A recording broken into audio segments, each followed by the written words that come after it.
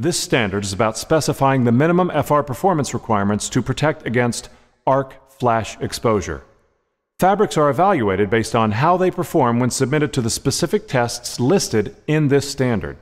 This includes the vertical flame test, which is conducted on unwashed fabric and then again on fabric that has been home laundered 25 times.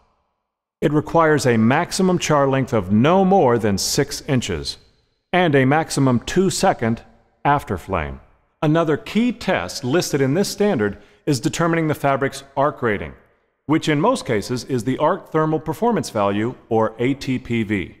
We will be discussing this in a moment. Other tests referenced in this standard include tear strength, seam slippage, color fastness, and shrinkage, to name a few.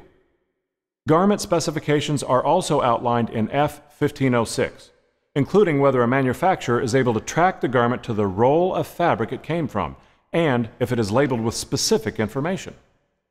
Astm F1506 sets some basic guidelines for clothing when you are looking to protect your workers from arc flash hazards.